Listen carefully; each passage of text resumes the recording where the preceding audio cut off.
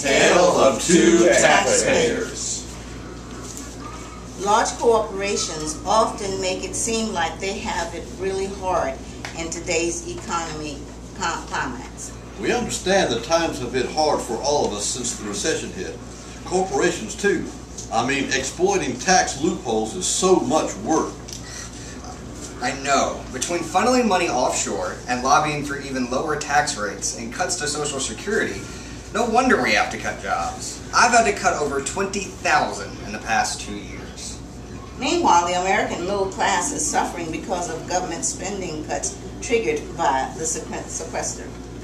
Even though I pay my taxes, my child is one of 1,000 in Virginia unable to access Head Start early education because of budget cuts. I've always been proud to pay my taxes because I know that the public service provided by the government benefit us all.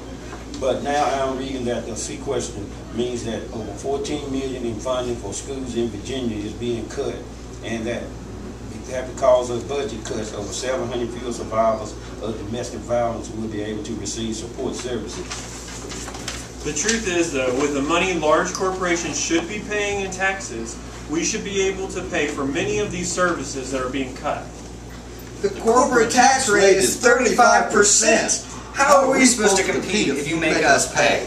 Someone needs to expose these lies. Man, give me that bag. We know you, Verizon, made $19.8 billion in the past 4 years, but had a negative tax rate.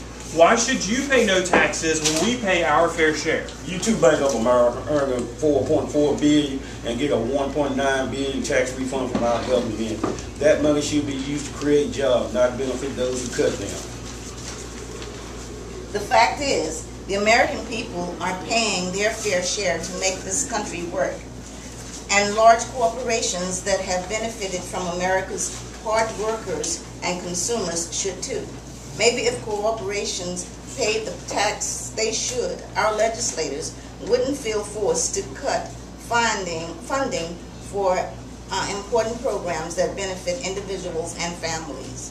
The truth is, if you paid taxes last year, you paid a higher percentage than many large corporations. To learn more about corporate taxes and to fight for tax fairness, visit virginiaorganizing.org and americafortaxfairness.org.